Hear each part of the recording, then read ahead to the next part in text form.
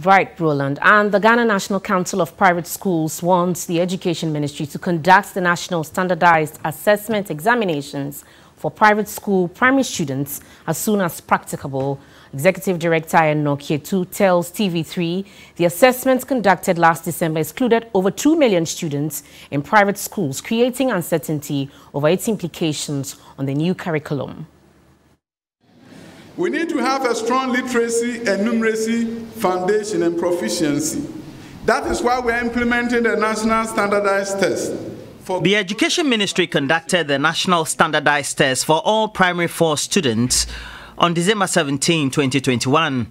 While the maiden edition of the test evaluated learning outcomes in English and mathematics at the primary school level, it apparently excluded over 2 million students in private schools.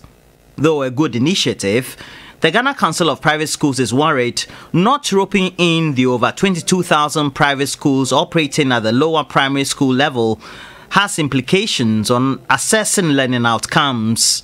When you have introduced a new curriculum, you have trained the private schools master trainers. You've commissioned them to go and train. They have also trained over 50,000 teachers across the country, where the Ministry of Education is having that report from the Council of Private Schools.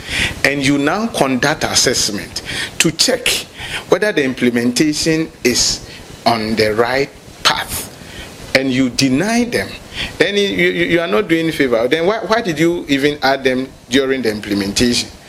Or do they have the liberty to set up their own curriculum and say that they will not go by the state education? Already, private school administrators are apprehensive about the implementation of the new curriculum. They insist it has faced major setbacks in deployment.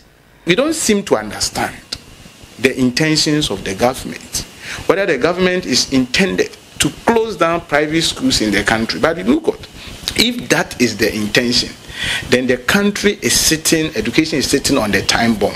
For the Ministry of Education, there's an explanation for the exclusion of private schools in the assessment tests last December. It is a process, and it has never been an event, even the whole assessment regime, when you want to get critical data to inform policy decisions. And so our friends from the private schools should not worry.